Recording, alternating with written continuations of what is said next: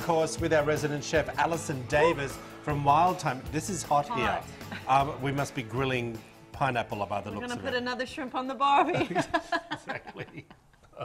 It didn't even sound right. right. So bad. I can't do any accent. Give it up. I've tried to do like an English accent before, and it's horrid.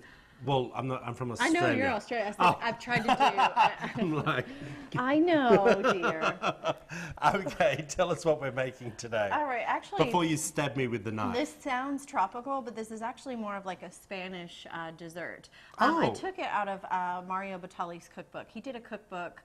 There was a PBS special show that they did with Gwyneth Paltrow, and they went through Spain and toured it. Oh, nice. It was not that great, and the book was not that great, but this is one of the best recipes that I've gotten out of it. Okay. And it's one that I love, that I've done over and over again. And it's super simple. The flavors, though, just, they Yummy. just wow. All right, give me a whirl. Well, the first thing we're going to start with is this guy. Pineapple? Yeah. Yeah, I'm like, is that a trick question? No, the pineapple. Do you know how you check to see if they're fresh? I buy it frozen, already cut up from Whole Foods. Just Oh. pull your, when you go by, I'll pull a leaf, and if the leaves are coming out nice and easy, then it's ripe. But it's green. No, it's good to go. Wow. Nice and juicy. Well, I'm sure people at home knew that. Not everyone's as crazy as me and know more things. So I start by first just taking off the top and the bottom to kind of square it off. And then we're going to... There's nothing better than a sweet, juicy pineapple. I am with you. Yep. And I love the core. You know, like with your mango, like where you just take it. Yep. We'll go off camera and do that, but just start gnawing I agree. on it. So then you just start cutting, you know, around the eyes. Around the what? I guess I call them like the eyes. Oh, like, okay. So you want to get into where you don't really I just have feel you waste so much pineapple. No. I know, but it just feels like you do. There's not much pineapple there. I know. But you do feel like, I guess, that you get more. I mean, it's kind of like a mango. You feel like you're going to get so much when you see a big And you mango, get and the nothing. pit is huge. Yeah, so then what I do is I just basically will start cutting around the core. Oh, okay. Right? And so that gives me kind of a flat side to work with. Yep. And then we're just going to go with some kind of rather So you're doing medium-sized oh, to you're large dicing them. yeah, chunks. Okay. All right? Gosh, this is hot. It's hot for a reason. Now, pineapples are full of sugar, right? They've got some nice they're going to sugar. caramelize. They're going to caramelize beautifully on the grill. Yeah, I thought you were telling me to stand You back. don't have to oil them down. You don't have to really do anything, but all those natural sugars are really going to caramelize really nicely on the grill. Nice. Do I need to turn them over?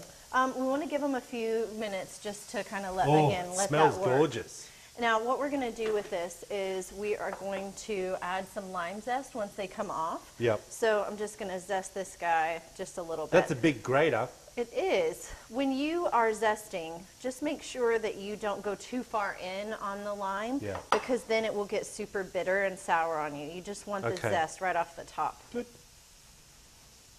And then the secret ingredient with this guy, once these come off, is we're going to drizzle some molasses. I love molasses. You do? Oh my gosh. Did you grow up with molasses? Yes. Okay. We used to put it in the horses' feed on the farm because it used to give them a shiny coat. You know so much. I know. You have so much interesting knowledge. Here's the thing. I can talk about most things for 3 minutes. I think that's pretty fitting here in I Kentucky know. too. That's good to know. I know. And then I've got to go to commercial break. After 3 minutes, my knowledge is done.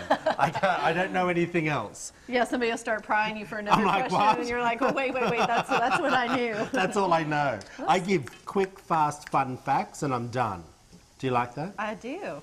Okay, so why don't you start kind of flipping those I'm over. going to flip. You see how you just get the beautiful grill marks? Again, nothing on those, but that's just the caramelization of the sugars in the pineapple. Oh, they look gorgeous. I know. But you know what I would have done with this? What? I would have kept...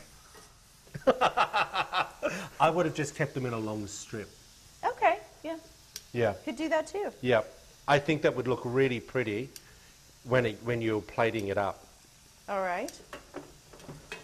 It's even too hot to flip. It really, I mean, and just for the people at home, this is not just a grill, this is just a cast iron grill pan that we're using over a high heat. So Right. when you're at home or if it's still cold outside and you don't want to go to the grill, the cast iron grill pan's getting hot. He's like, okay, I'm Can done. I just say one thing?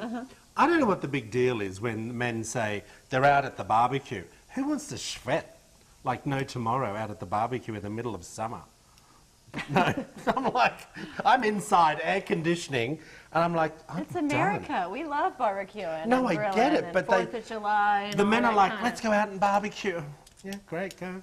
Well, maybe it's a chance to just get your neighbors over and just have people over, and maybe not in your house, but outside. Yes, but then I would make a phone call saying, hey, Alison, I got 10 for lunch.